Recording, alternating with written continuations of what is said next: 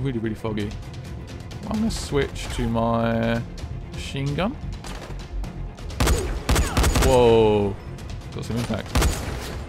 How much more damage this does than the pistol? Let's have a quick look. Oh, is that it?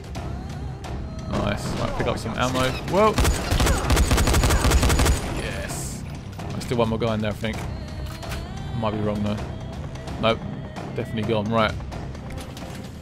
Shite. He's alive. Yes. Who's there? Relax, Doc. It's me. Crane. Thank God. Listen, this is important. I'm not safe anymore. What? Obviously. But my research must not die with me. You're not gonna die, Doc, but right now we have to get out of here. So please, lower your voice. Oh, yes. All right. But understand, my research, it must reach Dr. Camden. Someone around here, isn't there? That's why I gave the packages to Jade.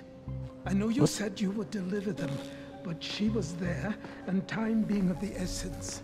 Jade has them. Doc? What the fuck? Oh, shit. So, it takes no more than a false hope of rescue to loosen the good doctor's lips. Hunt the Scorpion down. Spare no resource. With pleasure. And these two?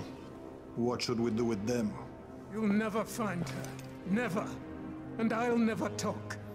You'll get nothing from me. I am less concerned with making you talk, Doctor, than I am in preventing your escape. Sadistic fuck, he's an old man. Give the doctor some first aid. And take Crane to the beat.